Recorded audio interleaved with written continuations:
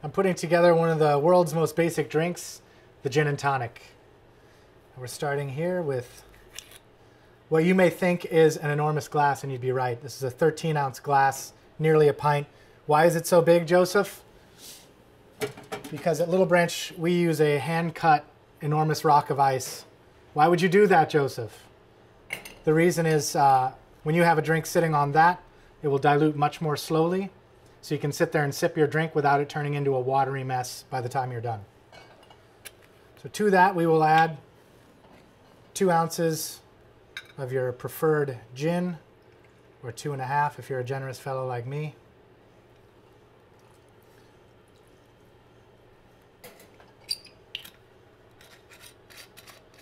And we've got this fantastic ice and this nice gin. You think our work is done. It is not.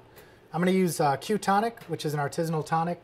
The reason I use this instead of one of your commercial brands is that this is made with actual quinine bark. The others are made with chemically synthesized quinine. So chemically identical, but not natural.